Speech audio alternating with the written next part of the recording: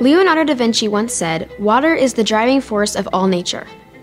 It's essential for the survival and well-being of every living organism, shaping the growth and development of societies throughout history. With a simple twist of the faucet, reliable water flows effortlessly, ready to quench our thirst, wash our hands, or cook our meals day and night. However, this seemingly effortless access to water is the result of complex and highly organized systems and people working tirelessly behind the scenes. People like Dana Magana. Dana is a water treatment plant operator for Helix Water District. What do you do here? So I am a plant operator. I oversee the water coming in daily. We provide water for a lot of the East County residents. We treat from 25 million to 60 million gallons of water per day. Dana and her team make sure our water meets or exceeds all state and federal health standards. The water enters the plant. We'll go through our sedimentation basins where the particles drop out. The water will then go up through the Archimedes screw to the ozonation process. And ozone is our primary disinfection. Then it will move on to our filtration process where any remaining particles are removed. Then it will go to our chlorine contactor.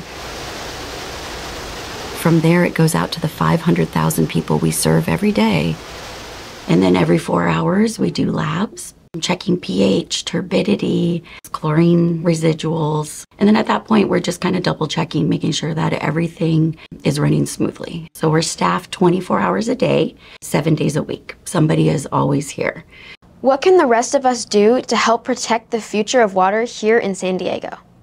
Water is life. We use water for everything, whether it's growing our fruits and vegetables, staying hydrated, brushing our teeth, washing our dishes.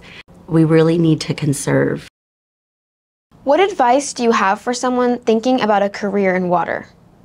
Take a chance, check it out, see if it's something that interests you. There's a lot of different jobs that are available.